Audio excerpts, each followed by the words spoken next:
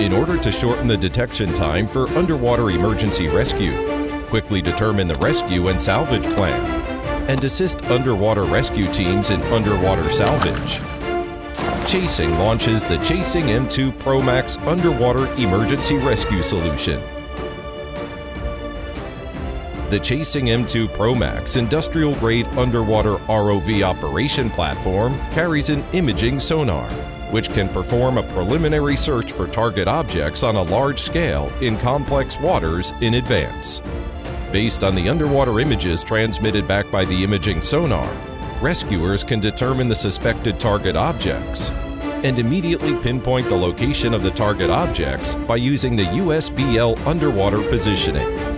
The underwater coordinates of the ROV can be obtained in real time, and the movement trajectory can be accurately recorded.